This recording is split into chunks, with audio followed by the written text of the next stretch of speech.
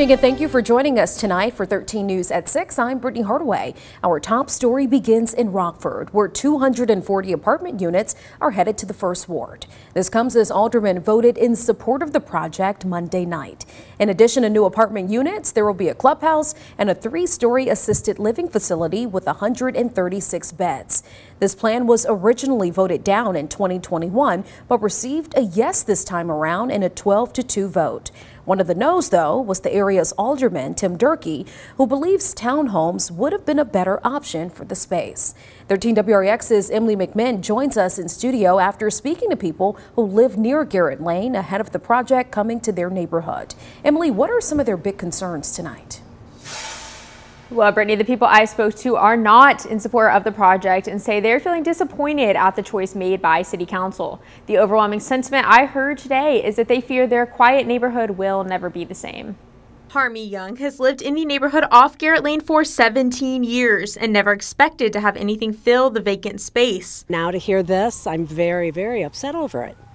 It's very quiet here. You never hear any of the kids. You never see them. Everybody's happy here. Another resident who wished to remain anonymous feels the same, now forcing him to look towards plans of going elsewhere. I'm only 32. I didn't see this as my forever home, but I expected to live there for 10, 15 years at least. And now I've already to start thinking about that because I'm worried at what it's going to do to the area. The same resident wrote a letter to the City Zoning Board of Appeals expressing concerns about several factors, including traffic and the overall feel of the neighborhood. It's nice to just go out on our little porch we have in the back and just look into the foresty area and stuff. And now I'm going to be looking at apartment buildings and everything. So I think for an aesthetic reason, I was disappointed in that. He also lives just 10 feet from where the construction will eventually be taking place, leaving him skeptical for what the new traffic flow will look like. I live on the corner, so I know the road is a lot busier than I thought when we were buying the house.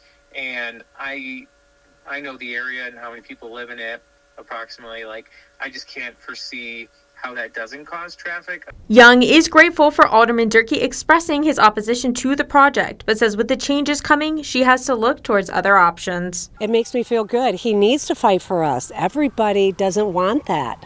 You know, it's so quiet. I love it here. But if I have to move, I have to move.